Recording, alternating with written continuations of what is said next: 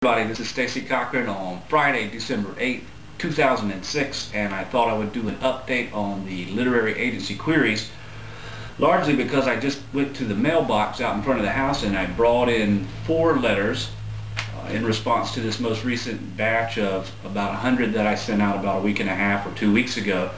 And 3 of them were form letter responses, which is to be expected, and but one of them was a positive response, and it came on this sort of bookmark type letterhead response, a handwritten note that reads, "Dear Mr. Cochran, it is with kind thanks that we respond to your query.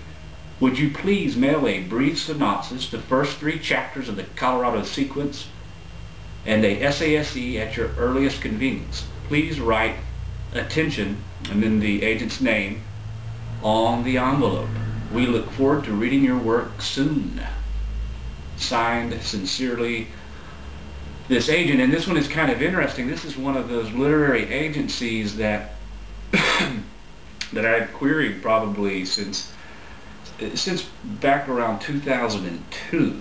So this is 4 years into this. I've probably sent them at least 3, maybe 4 query letters for different novels over the past 4 years, and this is the first positive response that I've gotten from them. So I guess the lesson here is persistence is key, and to stick with it, do good work, and continue sending out query letters to agents.